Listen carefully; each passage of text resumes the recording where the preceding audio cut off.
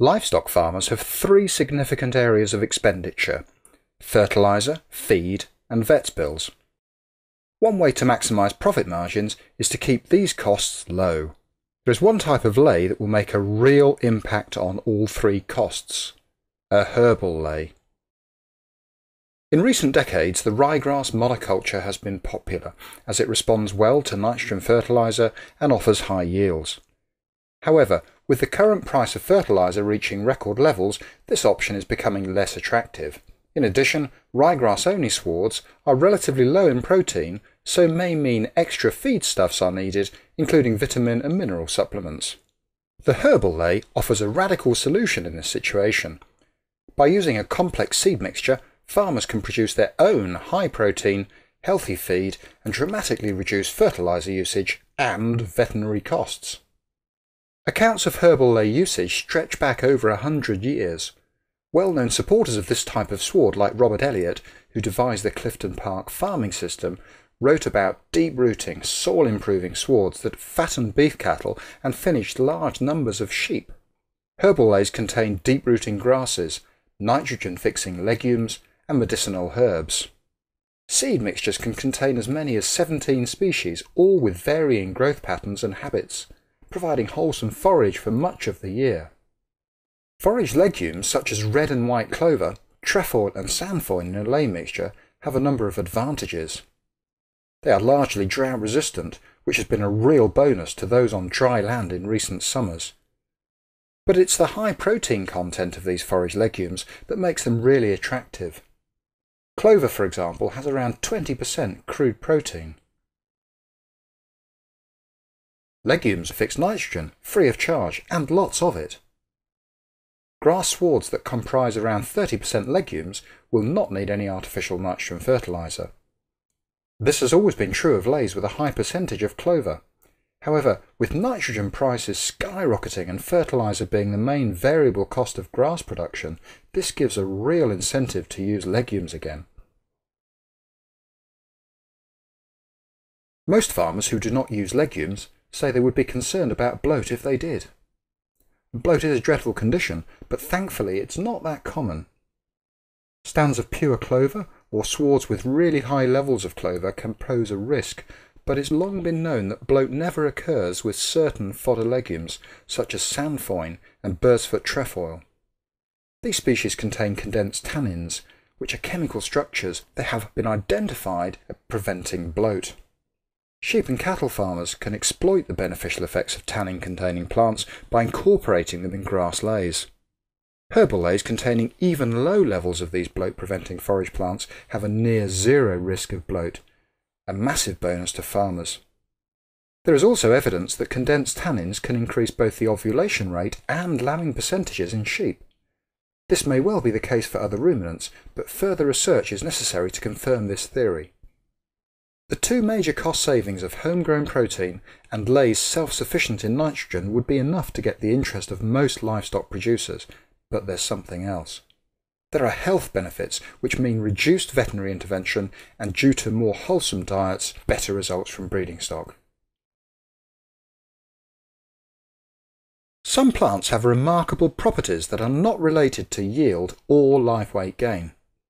Sainfoin, birdsfoot trefoil and chicory are proven to be anthelmintic. They're natural wormers. Sainfoin in particular has been the subject of a recent EU project known as Healthy Hay. As a result of 4 years' work involving 12 European research institutes, it is now clear that sainfoin can significantly reduce the worm burden in cattle and sheep. Perhaps the most striking thing about Herbal Leys is the fact that of the 15 or so species sown together, not one of them seems to take over. This is a real advantage, and the complete opposite of a ryegrass clover ley, for example, where either the clover or grass can dominate depending on the time of year or soil fertility. The harmonious balance between species in a herbal ley means there is little risk of bloat, and any problems associated with breeding stock and excesses of estrogen in red clover are mitigated. One noticeable difference between a simple ryegrass ley and a herbal ley is the herbal ley's ability to withstand dry summers. The deep-rooting nature of these mixtures was noticeably beneficial last summer when many farms in the Midlands and the south of England struggled to produce sufficient grass. That just was not the case for those growing herbal leys. Plants that have very different growth habits can successfully coexist both above and below the ground. The fibrous roots of grasses like Cotswold and Timothy are able to reach many feet through the soil. Alongside these, the long taproots of many clovers also go down deep, drawing moisture from below where the shallow-rooted grasses can reach. The many species that make up a herbal ley, each with its own growth habits and biology, benefits the soil in as many ways. The taproots of chicory and some legumes can break through soil pans, improving soil structure. The root structure of grasses increases soil organic matter, so boosting microbial activity. Once the herbal ley is ploughed in, the health and fertility of the soil will be hugely improved for the next crop in the rotation. Herbal ley seed mixtures cost more than ryegrass-only mixtures. In fact, 50 to 75% more. However, the establishment costs are the same, but there will be some that say the seed cost is too expensive. To balance this viewpoint, it must be remembered that these leys are largely self-sufficient once established, requiring no nitrogen fertiliser and producing superb forage and healthy livestock. It's very much a case of short-term pain for long-term gain. Herbal leys are easy to establish provided the soil is warm enough. Grasses need a temperature of around 7 degrees centigrade for germination, but the clovers and herbs need warmer soils at around 10 degrees. Ideally, these leys should be sown after the application of manure or following a good root crop like grazed turnips.